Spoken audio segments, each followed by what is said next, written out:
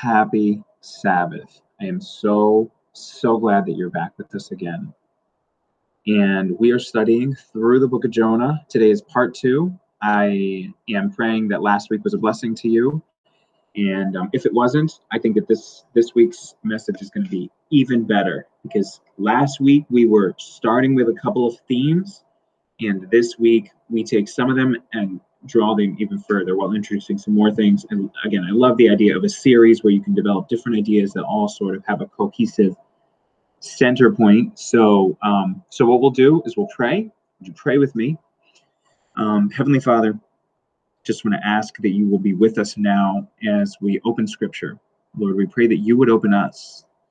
Heavenly Father, as we turn our attention to the text, help us to turn our attention in a special way to our Savior. Lord, you have already ministered to us throughout the Sabbath day in a variety of ways. Lord, I just pray that as you come in a special way through your word, that you would open our hearts to receive something unique, something new, something fresh. In Jesus' name we pray. Amen. So last week what we did was we started this series, Arise and Go. And I'll just share that with you here. Arise and Go. And I know I put this up last week. I like to break it up into these 6 different sections, and we've got 2 halves, right? So what we did last week was we studied the first part, the first section, Jonah chapter 1, verses 1 through 3. And I know I mentioned this last week, but there's a lot of symmetry between chapter 1 and chapter 3, those first 3 verses. And then today we're going to be in that second section. I've grayed out that first section because we already looked at it. So now we're going to be in the build-up, Jonah chapter 1, verses 4 through 16. And it's paralleled by later when Jonah is with the Ninevites. There's a lot of similarities. We won't look at all of them. We probably won't even look at many of them.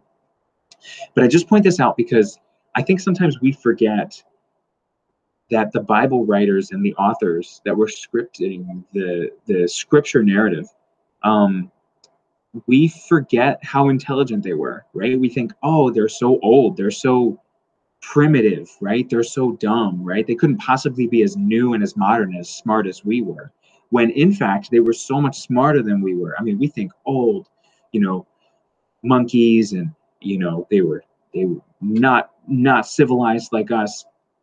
The author of the book of Jonah was incredibly intelligent. So we'll just start by reading Jonah chapter 1. Go with me to Jonah chapter 1, and we'll just start by reading verses 4 and 5. Jonah chapter 1. I'll be reading here from the New King James Version. It says, "But the Lord sent out a great wind on the sea. There was a mighty tempest on the sea, so the ship was about to be broken up. Then the mariners were afraid, and every man cried out to his God, threw the cargo that was in the ship into the sea to lighten the load. But Jonah had gone down into the lowest part of the ship, had lain down, and was fast asleep." So one of the points that we could have made last week, but that we did not, I wanted to save it for today. One of the points that we could have made last week is that Jonah saw his decisions horizontally, but God saw his disobedience vertically, right? Jonah saw his disobedience on the horizontal level, but God actually saw his disobedience vertically. I'll just stop sharing just for a moment. Jonah thinks, when I run from God, I'm going to run to Tarshish. I don't have to, I'm not running down. I'm going west. I'm going left on the map. But in verse 3 that we looked at last week, it says that Jonah went down, and then he went down again. I don't know if I emphasized that last week, but here in verse 4 and verse 5, it says he went down 2 more times. It's as if the author wants you to notice that when you disobey God, you're going in a downward direction. You're going down, right? Jonah wasn't going south. The author isn't saying, okay, he went south. No, he clearly went west, but in disobeying God, you go down. Your life gets worse. See, you and I believe that when we turn away from God, we're moving in the horizontal level, but in fact, God sees it vertically because he sees us getting worse. Our life is descending. Our life is getting worse. And he went down into the bottom of the ship and lay down. The author is pointing something out. See, if you remember, we looked at last week, Jonah was told to arise, get up, Arise. In the original Hebrew, it's kum. And then cry out is kra. Kum, kra. Arise and cry out. And that's going to become big for us in a minute. But anytime God calls you to something, he calls you to get up, to go closer to him. Get up, go up, right? You think your disobedience isn't serious. You think, oh, if I do something, it's probably not going to affect me that much, right? A little bit of, pornography in my life is not really going to affect me. Maybe, if anything, it'll affect my horizontal relationships. God sees that disobedience vertically. Your life is going down in a way. Eating unhealthy things, oh, it's not that big of a deal, right? Eating a little bit of meat or too much meat, or eating unclean meat, or eating too much sugar, not really exercising. I'm not going to take care of my body. It doesn't really affect me that much. God says, no, it does. It really does. See, if you were going to ask Jonah, if you were going to ask him, Jonah, do you want to die? He would have said, no, of course not. See, there is a way that seems right to a man. I love this proverb, but in the end, it leads to death. Right? Again, you could ask Jonah, do you want to die? He would have been like, no, of course not. But when you run away from God, you're not just running away on the horizontal, you're going down to death. Here's another verse that I really like. The point that we made last week, Nineveh with God is better than Tarshish without him. Here's the proverb that I was referencing. Proverbs 8 verse 36 says, he who sins against me wrongs his own soul, and all those who hate me love death. Right? Again, if you would have asked him, he would have said, no, I just want to go to Tarshish. I want to sit on the beach. But he only sees horizontally what God sees vertically. What seemed right to Jonah, God could see the end of it. See, you think you're going horizontally, but in fact, you're going down to your own death. Oh, now watch this. This is where it takes off. Watch this in verse 6. Watch this in verse 6. So the captain, Jonah chapter 1, verse 6. Oh, I'm so excited for this. So the captain came to him and said to him, what do you mean, sleeper? And then what's the very next word? Guess what? Same Hebrew word, arise. Get up, arise. And then call on your God. Guess what? Same Hebrew word. What do you mean, sleeper? Arise, kum. Same one in same Hebrew word as in verse 2. Arise, go to Nineveh and cry out against it, right? That's verse 2. Now, verse 6, arise, cry out to your God, call on your God. Arise, kum, kra. Perhaps your God will consider us that we may not perish. Guys, this is amazing. This is amazing. This should just be like blowing you away. See, the very command that Jonah heard from God, arise and cry out against Nineveh, cry out against them. That's the command he's running away from. And he's woken up in the middle of a storm. And what does he hear? But he hears a Gentile ship captain saying the exact same thing that God had just told him, arise and cry out. And Jonah would have thought, well, what? What did you just say? It sounds a little familiar. We can't run from God. God is going to chase after you. And again, not because he doesn't love you, but because he does. And he knows, and we talked about this last week, your happiness is bound up in a connection with him. You cannot be happy disconnected from him. Jonah would have thought, this is the thing I'm running away from. Kum, kra, right? Arise and cry out. Like, oh, that sounds familiar. So verse 7, watch this in verse 7. We're going to keep reading. Verse 7 says, they said to one another, come, let us cast lots that we may know for whose cause this trouble has come upon us. So they cast lots, and the lot fell on Jonah. And now he says, watch this. After the lot falls on Jonah, verse 8. Then they said to him, please tell us, for whose cause is this trouble upon us? And what is your occupation? Where do you come from? From what country? And of what people are you? And then now he thinks to stand up and say something. Verse 9, so he said to them, I am a Hebrew. I fear the Lord, the God of heaven. Do you really, Jonah? That's my own internal.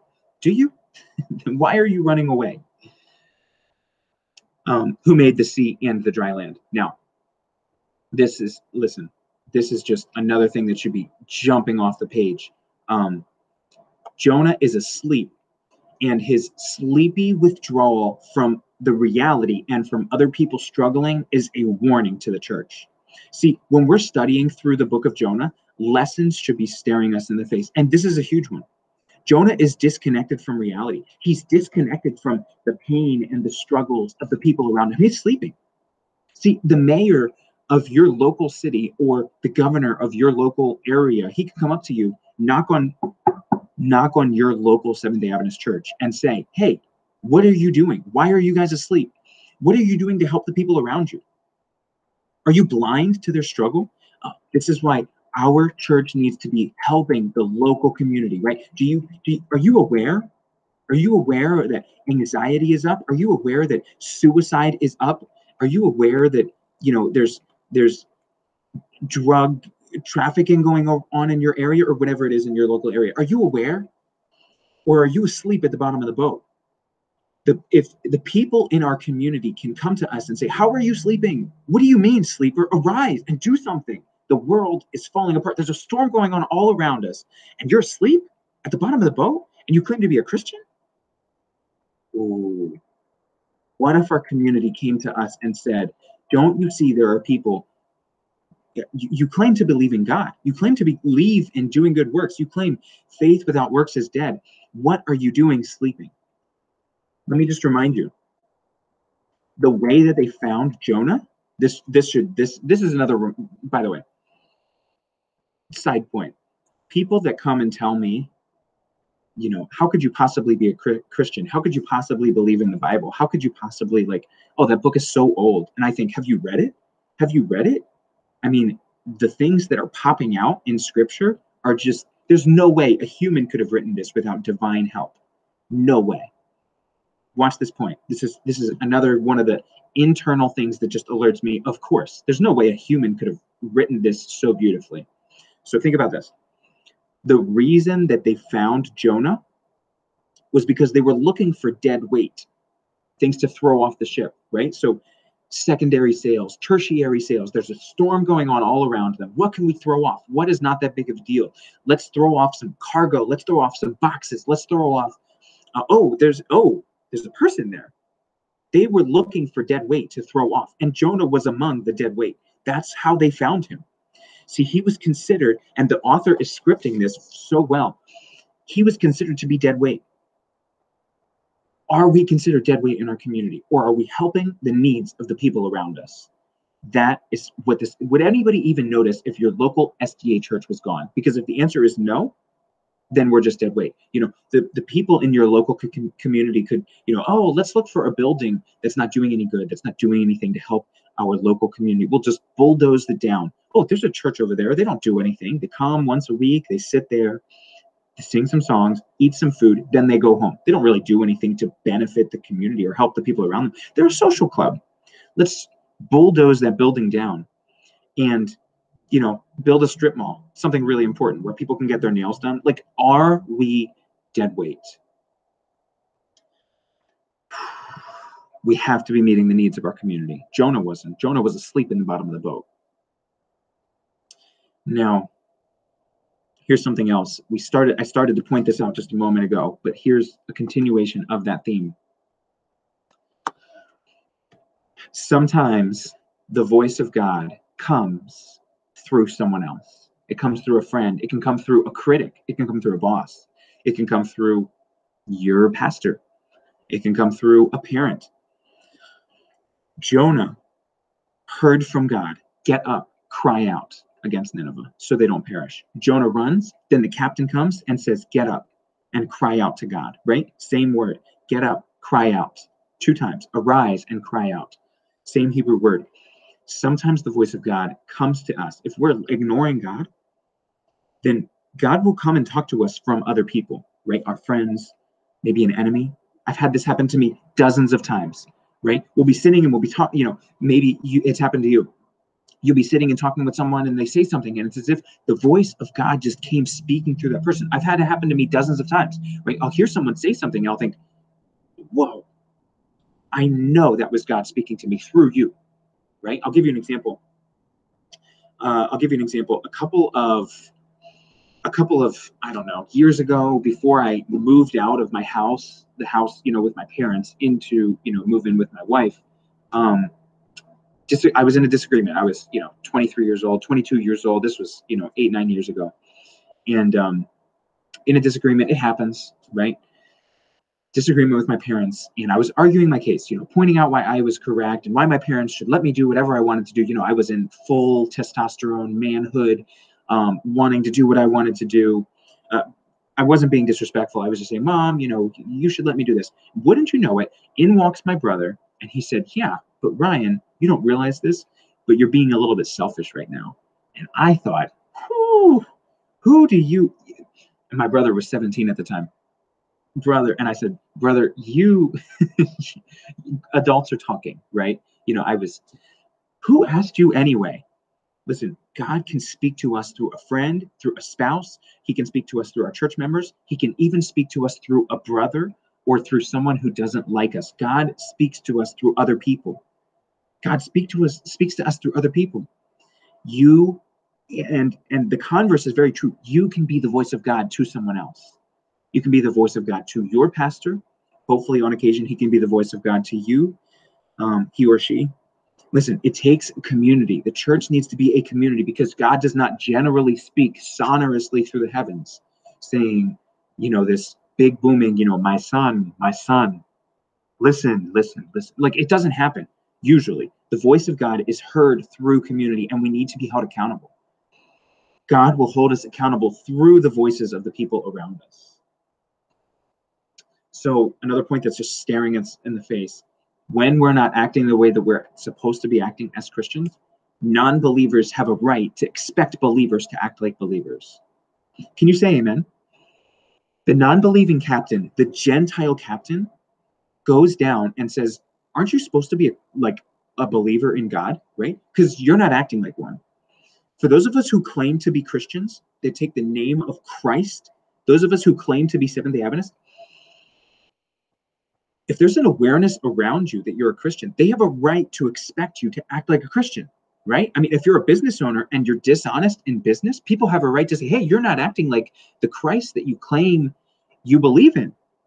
And if I'm, as a father, if I'm being abusive or unsupportive or impatient with my daughter, if I'm unsupportive as a husband to my wife, if I'm disrespectful, people could say, you're not acting the way that you should. You're claiming to be a Christian. Non-believers have a right to expect believers to act like believers.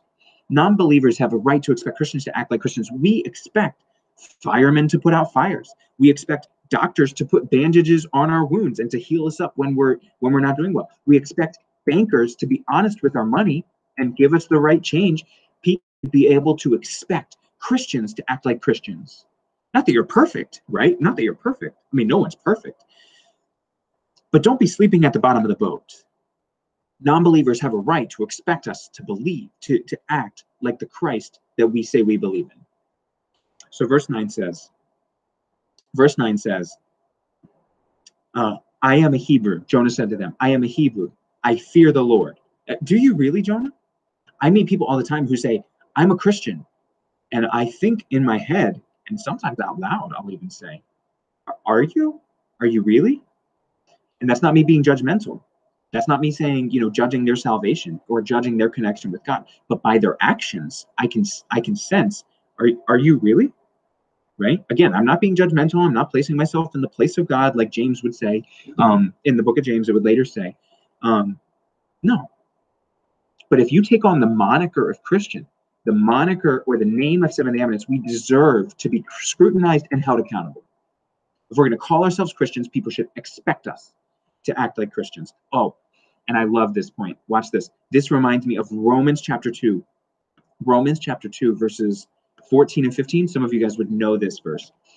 Indeed, when Gentiles who do not have the law or Torah, right? They don't have the Old Testament. They don't have the Old Testament.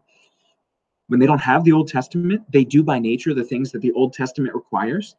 They are the law for themselves. Even though they don't have the law, they show the work of the law is written in their hearts, right? They don't have the Old Testament, but they live it out.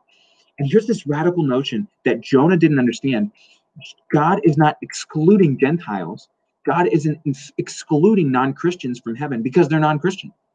Maybe they've had no exposure. Maybe they had no opportunity. Maybe they were turned away from religion because a pastor or an elder did something inappropriate to them. They didn't know what God was like, but they're still living it out in their hearts. I love this point from Ellen White, who's a woman by the name of Ellen White. She was one of the founders of Seventh-day Adventist Church. She wrote this in the book, The Desire of Ages. She says, even among the heathen are those who have cherished the spirit of kindness before the words of life have fallen on their ears. They've befriended missionaries, ministering to them at the peril of their own lives. See, I just love this idea. Isn't God just overly fair? Right? They don't hear it from people, but they hear God in nature, and they're recognized as the children of God.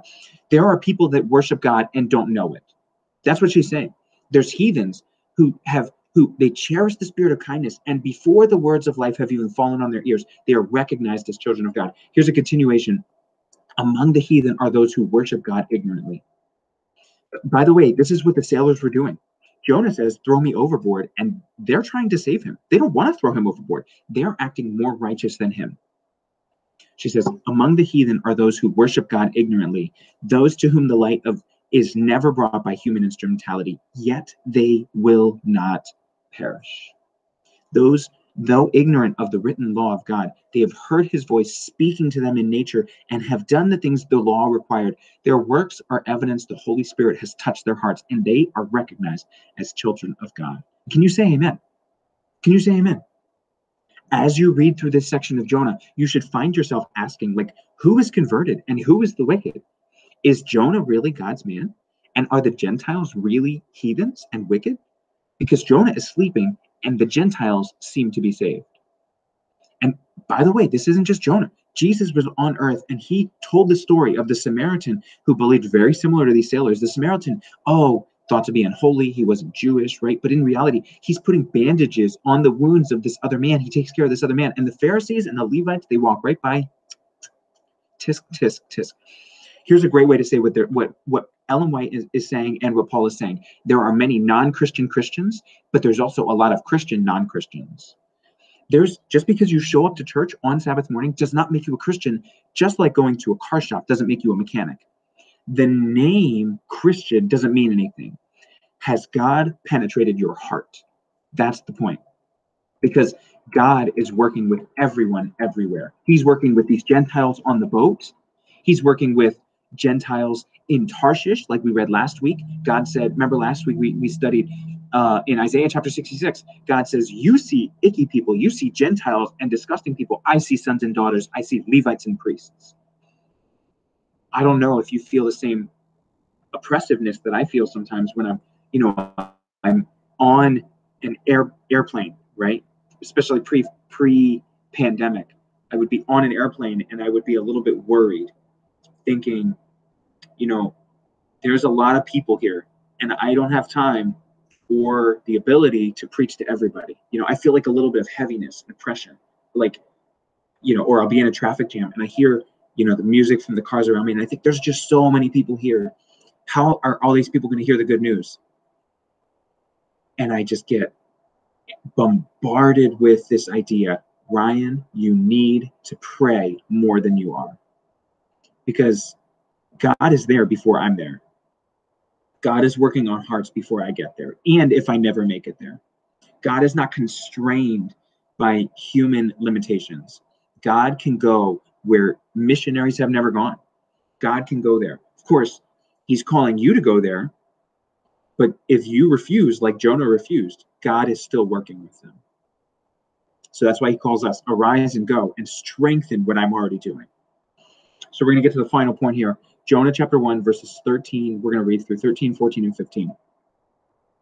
We'll read down through verse 10. Then the men were exceedingly afraid and said to him, why have you done this? For the men knew that he fled from the presence of the Lord because he had told them.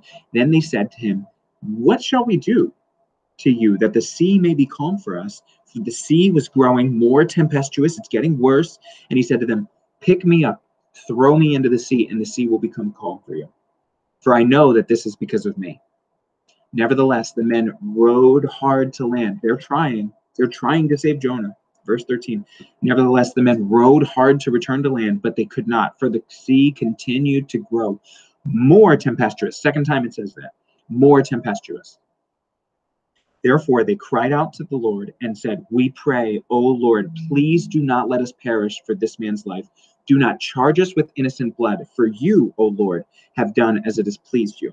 So they picked up Jonah and threw him into the sea, and the sea ceased from its raging. Here is something that is so beautiful. I almost can't even explain it. How much did Jonah pay to ride the whale to go back home? Did he pay anything? It was free, right? But did Jonah pay money to get on the ship? Yes or no? Of course, right? So Jonah pays money to get on the ship, gets himself into a mess, but then salvation to take him back from this storm was free. The whale was free. See, you can't buy salvation. You can't earn it. You can't work for it. Jonah didn't do anything to bring this sea creature. God is the one that saves Jonah. Jonah didn't purchase a ticket for the fish. The sailors were in the boat and they were rowing and they were trying, and the original Hebrew actually says that they dug deep. They dug, that's the word for rowing. They dug deep. They tried, and they're digging and they're trying, and they can't, because salvation is not something you can work towards. No matter how hard you try or how much you want it, you want to do it by yourself. It's an impossibility. It is an impossibility to save yourself. Jonah doesn't purchase a ticket to salvation. The whale comes for free. So Jonah says, chuck me in the water. And the sailors say, no, we're going to save you. Again, wait a second. What? The polytheistic Gentiles that didn't believe in Jehovah, that didn't believe in Yahweh, they're the ones that are like, whoa, no. We're not going to throw you in. That would be wrong. These are Gentiles, and they're acting more righteous than Jonah. I want to tell you something. There's good people in the world who have never stepped in a church, and there's some rotten people inside a church. I've met some. Maybe you have. Maybe you've met some. There's some non-Christian Christians, but there's also a lot of Christian non-Christians. God is working with everyone, everywhere. So I love this verse in Ephesians chapter 2, verses 8 and 9. Let me just share this again. Ephesians chapter 2, verses 8 and 9 says, for it is by grace you have been saved, through faith. This is not from yourselves. It is the gift of God, not by works. Can you say amen? Even if you were to gather up everything holy, everything good, everything lovely in you, and you were to present them as a gift to God, it would be like tattered shreds. It would be like dust. We are saved by grace alone, by faith alone. Here's one of my favorite ways to say this. I've said this to people before. Was Jesus a sinner? Yes or no? No. Was Jesus treated like a sinner? Yes. Now, let's do the flip. Are you righteous? No. But are you treated as righteous? Yes. So I need you to follow with me. The sin that condemned Jesus was just as much his as the righteousness which saves you is yours. That's it. The sin that condemns Jesus belongs to him as much as the righteousness that saves you belongs to you. In other words, you do not have any righteousness. Just as Jesus had no sin, you are not righteous. You're saved through faith alone. See, we feel pretty comfortable saying Jesus had no sin, but we should feel similarly uncomfortable saying that we are righteous, because we're not. We're so far the opposite way. We should feel similarly uncomfortable saying that I am righteous or that I've earned my salvation. We haven't earned anything. God has earned it, and we believe in it. See, Jonah couldn't pay for the salvation. He didn't pay for the whale. When they tried to row back to shore, they couldn't. It only comes for free. God's salvation is free, and it comes to everyone, not just to Jonah. It comes to everyone. As soon as Jonah is in the water, now the Gentiles are praising God. Chapter 1, verse 17. Ooh, I love this. Verse 17. Verse 16. Then the men feared the Lord exceedingly and offered a sacrifice to the Lord and took vows. They are now worshiping the God of Jonah. And we might think that we're running away horizontally. We might think we're going to Tarshish, but in reality, when we run from God, we're only going down to the grave. We're going down. Jonah thought, I'm moving horizontal. This does not affect my walk with God. I'm doing fine. Not only are you not doing fine when you sin, you are on the path to death. You're going down to the grave. Jonah thought he was moving west, but in reality, he's going down to the grave. And the question for you, are you going to go up or down? Will you go up or will you go down? Because you being at the bottom of the ship, sleeping, will absolutely affect and endanger the lives of the people around you. Last point that I'll make. Jonah was not neutral in the fact that he rejected what God asked him to do. Now he's causing a storm to come on innocent Gentile believers. So Jonah wasn't on the boat, neutral, horizontal, neutral. He definitely wasn't positive. He was sleeping. He was creating a negative effect. And when you reject God, you create a negative effect for the people around you. You negatively affect their lives. When you walk away from God, you create storms in the lives of the people around you. That's what Jonah did. See, if he would not have been on that boat, the Gentiles would have been much better off. When you reject God and walk away from God, you are going down to your own death, to the grave. You're walking down. You think it's horizontal, but it's actually vertical. And you endanger the lives of the people around you. You endanger their spiritual connections with God. You endanger their livelihoods. You are affecting the people around you in a worse way. I want to encourage you to go up. God calls you to arise and go. Arise and go talk to Gentiles, to go talk to those people, those disgusting people, those icky people, right? Disgusting in quotes. Of course, they're not actually disgusting. Go talk to the people that we are uncomfortable talking to. Go talk to them. That's what God calls us to do. Get up and follow me. You might be aware in the book of Revelation, there's a verse that says, these are those who follow the Lamb wherever he goes. Because Jesus, in the case of Jonah, Jesus was headed to Nineveh. And Jonah wanted to run the opposite way. So if you're going to follow Jesus, you're going to have to go to uncomfortable places. Are you going to go up? Or are you going to go down? If you're going to go up, if you're going to follow Jesus, it might be difficult. But Nineveh with God is safer than Tarshish without him. I want to encourage you, if you want to go up, just say to Jesus right now, God, I don't want to go down. I want to go up.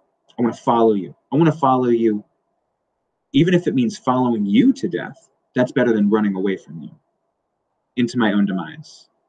And I don't want to give a bad name to Christ by claiming to be a Christian. I want you to tell Jesus, I don't want to give a bad name to Christ because I claim to be a Christian, but I'm not acting like one in my local community because I'm asleep at the bottom of the boat. And then we're going to pray. Would you bow your heads with me? Heavenly Father, God, I pray that you would do whatever it takes in my life. This was a sermon for me. Pray that you would do whatever it takes. Humble me. Help me to realize how badly I need to follow you. I need to follow you wherever you go. Help me not to see the people that are in my life that don't know you as different from me or dissimilar from me.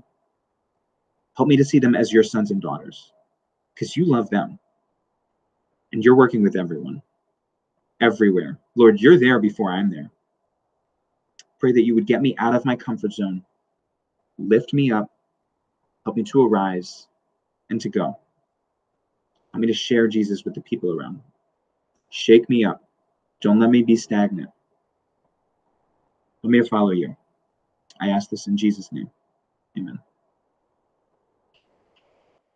I pray that this was a blessing for you. And next week, we're going to be studying part 3. And just encourage you that if you're being dead weight in the bottom of a boat, ask God to wake you up. Ask him to speak to you through your friends, through your neighbors. We don't want to run from God. We want to run to him. God bless you all. And I pray that you have a beautiful and happy rest of your Sabbath.